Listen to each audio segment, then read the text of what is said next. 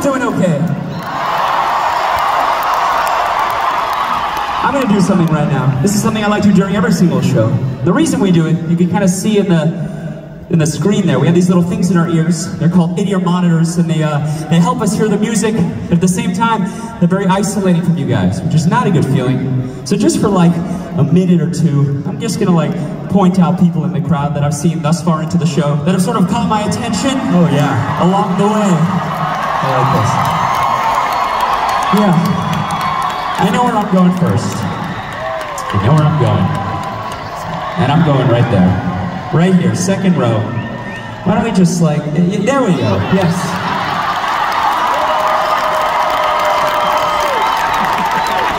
So, tonight you pick, that's not, what is that? A what? A narwhal. Boy, I don't know anything tonight, do I? I should have known. Everyone here in Louisville knows everything about narwhals. A narwhal!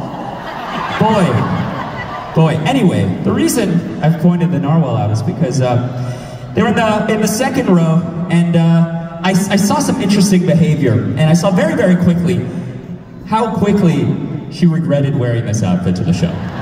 And it was fairly quick, and it happened sort of through the songs. I don't think she predicted this was going to happen. So what happened was, came out on stage, we started singing Sober Up.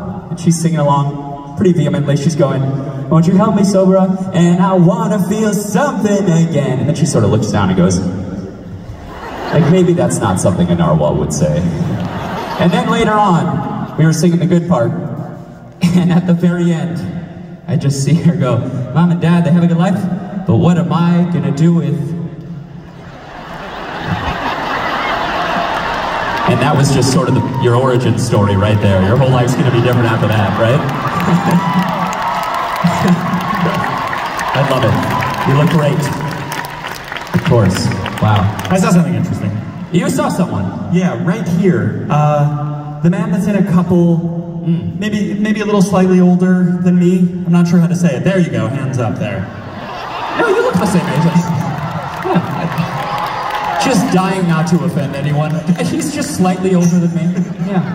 There we go. Give him this cheer and then I mean, honestly, there's a pretty striking resemblance there, I'm not gonna lie. Look at those glasses. Did you dress up as Ryan for the show tonight? Look at this guy, I love it. So, I have a little story about him. Go for it. You seem really tired. Wow. I've seen you yawn twice so far this show. In fact, one of the times, let me explain, one of the times was during the good part. I think you saw me maybe see you yawn, and it was during, can we skip to the good part, and you committed, you went, just no denying that, huh? No. I feel like when everyone comes to these shows, they're like, I could do what I want in the audience, they're not gonna see. That's not true. We have shit on every single person here right now. We see everything. We see it all. Yeah. You know what else I gotta do? Gotta do this. This is something that we've been doing. There's some interesting signs. Before I get to it, by the way, there's some pretty aggressive signs in the audience. We got Team Ryan right there. I feel like in the beginning of the show, in the beginning of the show, I kind of tried to sort of make the peace with Ryan, and now I'm realizing that you don't want any peace between Ryan and I. They're making teams now? There's teams? Did you put her up to this? I don't know what to do with that. That's terrible acting. You